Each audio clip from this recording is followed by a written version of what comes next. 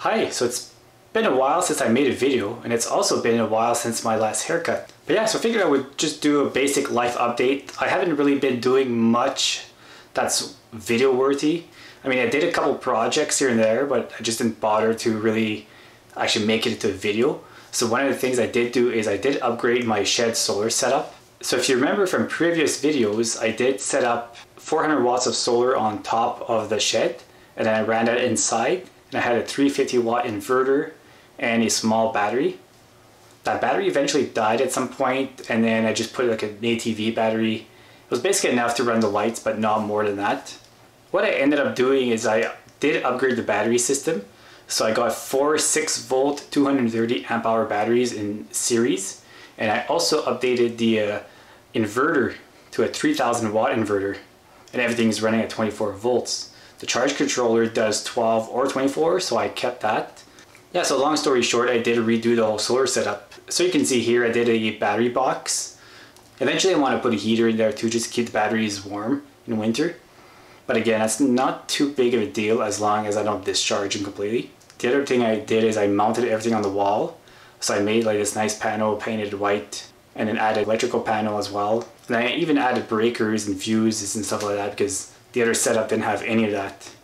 Safety first, right? And another thing I did is I also ran a circuit to the house. So there's also a new electrical panel in the house, which is solar from the shed. So the idea is that I want to have outlets throughout the house so that I can have backup power, and maybe eventually I want to automate switching certain loads to solar power. So like when I'm producing a lot of power, I could probably have like a relay that goes off and it switches loads over. I still need to figure out the best way of doing that, but that's kind of the end goal. Because I got 400 watts of solar, which is not much, and like in the winter months, which is like most of the time here, I'm not producing even close to 400 watts, but in the summer months, the days are very long, so I'm actually producing like a lot of power. So I could save a bit of my hydro bill there if I start to divert loads over. It's not a grid tie system, I didn't really want to mess with that, because then you have to get into permits and all that crap. So this is not a grid tie system at all. It's strictly separate. So yeah, so I had a little bit of fun there digging that trench. I didn't go as deep as I probably should have, but the soil here is like very hard to dig. It's almost like rock. Like it's basically clay. So it's like you're sticking the shovel in there, you're just kind of scratching a little section at a time. Like it's very hard to dig. So I didn't bother going that far. Now another project I had made videos of at least last year, was it the year before? I lost track. I think it was last year. I had started on the garage, and then the project kind of stalled because I got sidetracked with the solar stuff and just other stuff in general. But I did epoxy the floor, so at least there's that. And I started the framing, but I didn't really get that far, so I was working all over the place really. Like one day I would maybe work a bit on the garage, the other day on the solar, so I didn't make videos of any of that stuff. But anyway, I'm kind of getting on a tangent here. The reason I'm making this video is I want to talk about buying property. So last year I went to see this property, and it was pretty nice. Like there was even like camper that came with it. There was like at least 2 sections that were opened up. It was over 100 acres. I think it was like 160, but I don't remember. The price was within the range I could afford, but a little bit on the high side. So I kind of hesitated. And I found this was often a theme, is I would hesitate too long and then it would sell. And then not long after that, the whole human malware stuff started to happen. And then with people working from home, especially like down south where like the housing prices are like insane, a lot of people started to move here, or a lot of investors and speculators and stuff started to buy up properties here. So I started to become a little bit discouraged because it was getting really hard to even find properties here. Yes, I found the market got so crazy that properties were selling like within an hour of being listed, sometimes even before. So like I realized that the only way I can actually buy one of these properties is if I just put an offer without going to see it. And another thing I noticed too is that the prices were going up fast. So I didn't want to wait, because I know that if I waited too long, like eventually I wouldn't be able to afford property like this anymore. So I want to buy like as soon as possible. Because like for example, like that property I went to look at that was like over 100 acres, properties like that now, like today, are selling for like over 100 grand. And like when I went to see that one, it was selling for like, I think around like 60 to 70 grand.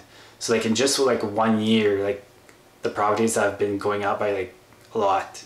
So this summer, 2021, I started to look a bit more seriously and started to get more serious about trying to find a property.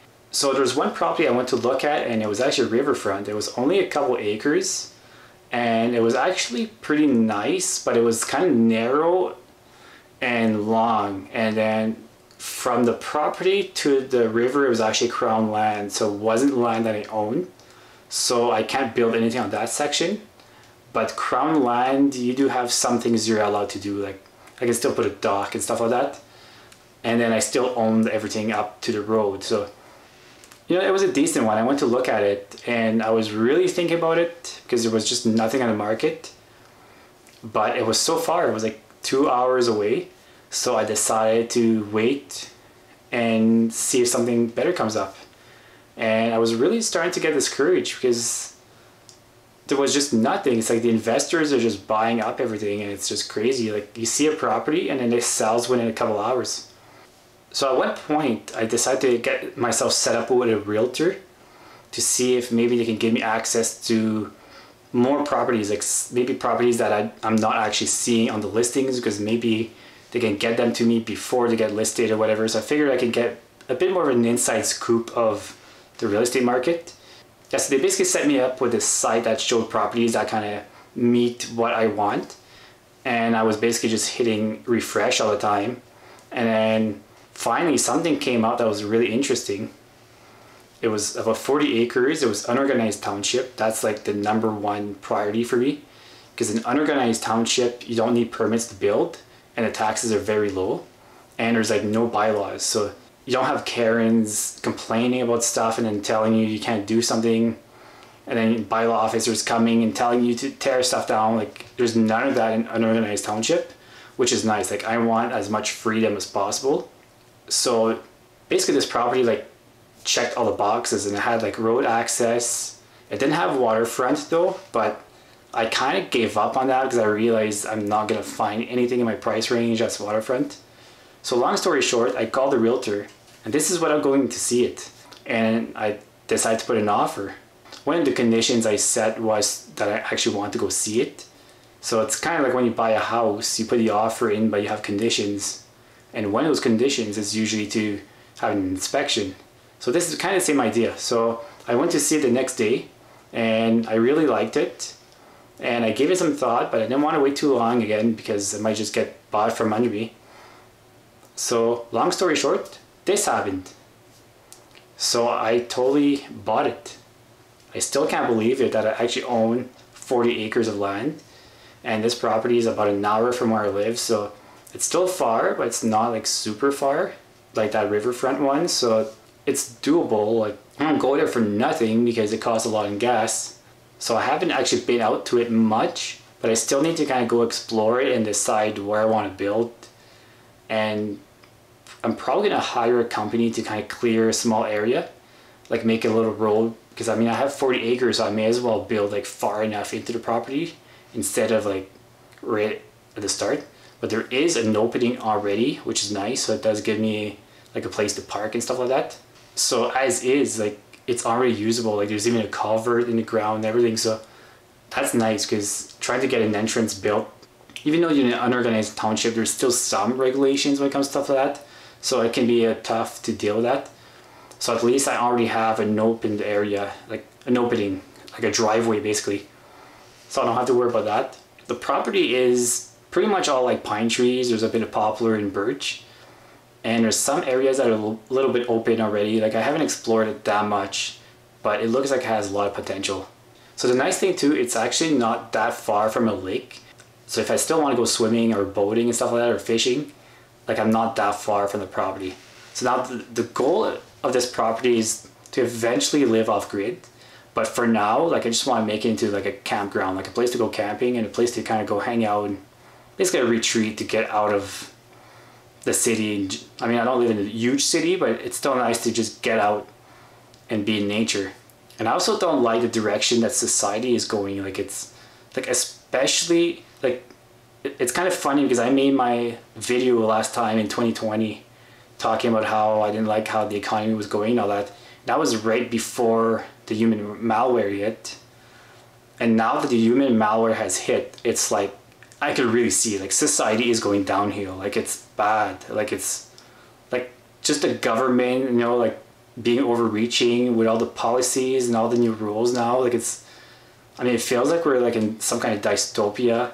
And then they're announcing the Agenda 2030 and the Great Reset, and you will own nothing and you'll be happy. Like they're trying to get rid of the idea of land ownership and trying to control us. Like even our tech does control us. Like phones are anti-user, like they spy on us. Everything is going subscription based. Like I don't know, just everything is just going crazy. Like the whole aspect of society, humanity as a whole, like I just find everything is just going downhill. Like there's just so much corruption in the system and all that. So I do want to get to a point where I can be self-sufficient and live off-grid. I mean, you can't really escape all of that 100%.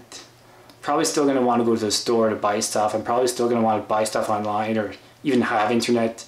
Like I'm not looking at being like a hermit that has zero connections to the world. I mean, as much as that is kind of nice to be disconnected, I don't know if I could actually be disconnected that much. I still want to kind of have communication with the outside world, but at the same time, I think it'll feel better if I know that I'm in my own little cabin in the woods and just far away from general public. Like especially when it comes to stuff like vaccine mandates. I mean, I'm vaccinated, but I still don't like the idea that they're forcing the vaccine, and if you don't take it, you're basically cut off from like a good part of society, and then you don't have a job. Like, I mean, what else are they going to mandate in the future? So I don't want to be dependent on the system where they could just force stuff on me. Like it's just, I really don't like the way things are going. And now they're talking about like digital IDs. So like to me, all this is basically going to end up being like a social credit system and all that. Like long story short, Canada is going downhill. Like I really, not just Canada, but the whole world as a whole. Like it's kind of scary to see where things are going. So I really want to try to separate myself as much as possible from the world. Or at very least, I want to have a backup plan. So even if I decide I don't want to live off grid, I at least want to have the ability to. So like once I start to build something, I want to make it where it's possible to live there. So yeah, so I own 40 acres now. Like I can't believe it. And sometimes I even forget that I own it. It's like, because I'm still busy with a lot of projects here and stuff like that. I still have to work and all that stuff, right? So like I'm far from the point where I can actually live off grid. It's still a dream at this point. So sometimes I forget, it's like, wait, I still own that land now. It's like it's just crazy. So I'm hoping to start building, or at least planning out a building area by next year. Yeah, so I might go in this year, we'll see. But I might actually bring you along and show you the property. But yeah, this is pretty much it for this video. So I just wanted to announce the fact that I bought a property, and I'm pretty excited about that. And yeah, that's pretty much it. So have a good one. Bye.